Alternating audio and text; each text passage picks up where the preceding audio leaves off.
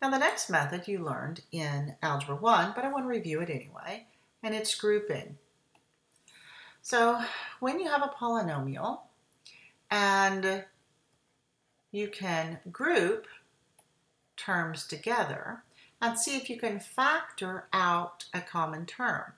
So let me group my polynomial this way. When I group x cubed plus 2x squared, I see I have a common term here of x squared. So I'm going to factor x squared out, and I'm left with x plus 2.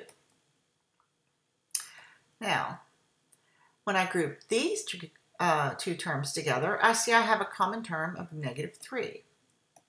When I factor negative 3 out, I'm left with x here, and I'm left with plus 2 here.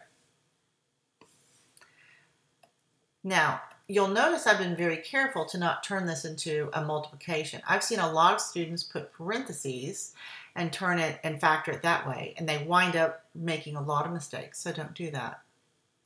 The next thing I'm going to do is factor this x plus 2 out of each of these terms. So I'm going to pull x plus 2 out of x squared times x plus 2, and we're left with x squared. When I factor x plus 2 out of negative 3 times x plus 2, I'm going to be left with negative 3. Now I can continue factoring this over the irrationals, because this is technically a difference of squares.